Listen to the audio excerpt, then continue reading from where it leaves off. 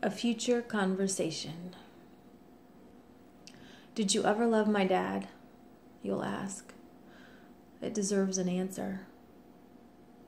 I loved others more, will be my reply. You'll look at me, confused, and I'll wait for you to decide whether or not to ask your next question. Who? You decide you want to know.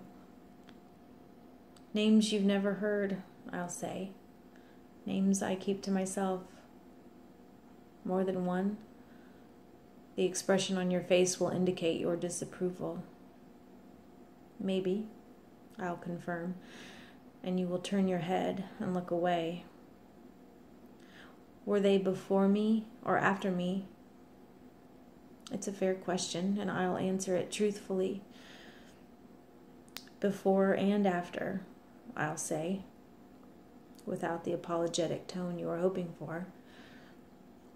You were with Dad 5 years, you will remind me. You must have loved him. You'll insist this must be so. How long did you date those other guys you loved? You ask. I never dated them. I only fell in love. One day you'll understand, I say. I'm going to my room, you say. Wait, it's not what you think. There was nothing going on, I say. So you were in love with people who weren't in love with you? For some reason, this will seem hard for you to believe. I think they might have loved me too, I say. You shouldn't have told me this, you said. You asked, I said. This makes me sick. I wish you would have lied to me, you say. What makes you think I didn't?